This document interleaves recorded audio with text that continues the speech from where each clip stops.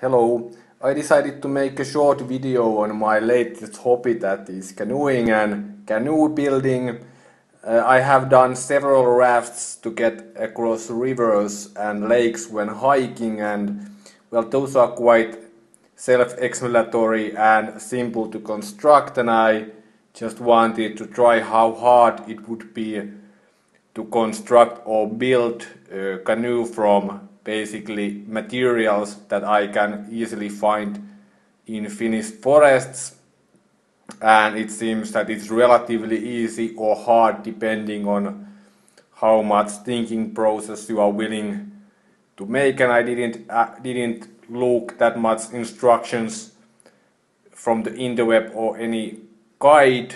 I have some Boy Scout experience when I was a little kid, but on those occasions we didn't look that much on canoe building, so this was completely new experience for me. And this is the design I decided might be the best suited for construction from willow.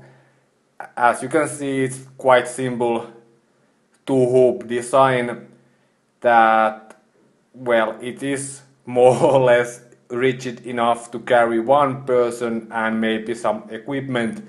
And well, there is two hoops and they are connected or were basically put together with willow bark and bicycle tire strips.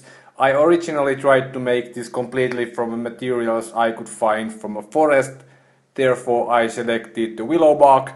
Well, the willow bark is quite difficult to strip and time consuming, so I decided that of course I would be carrying bicycle tires, and bicycle tire strips are quite easy to work with. But then I decided that if I will abandon this somewhere, well, bicycle tires are not that friendly for the environment.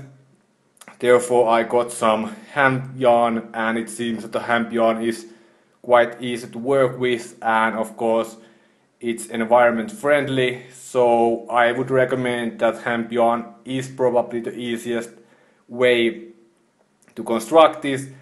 And then of course the top or the top I'm using is the fjällduken, so I don't have any extra material with me, and the yarns that I'm using to tie the fjällduken to the frame is basically the lines that I would be carrying anyhow, so there's no extra weight, anything that I have to carry. And it seems that build time for this kind of boat is something like 3 to 4 hours, and now that I have done it twice, I would believe that I could easily do this probably in 2.5 hours if there is suitable wood around. And I would say that this is a well, quite good experiment. Of course, this is a fjällduken is not the best tarp for this purpose, because there are the chips for the hands and they will leak. But the longest distance I have paddled with this is something like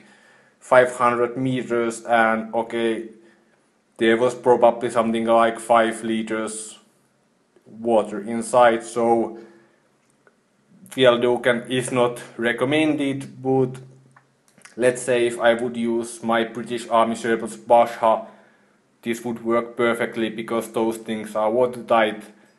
And I might do a video how to construct this kind of boat or canoe in the future, but that's about it. I don't have anything else to say.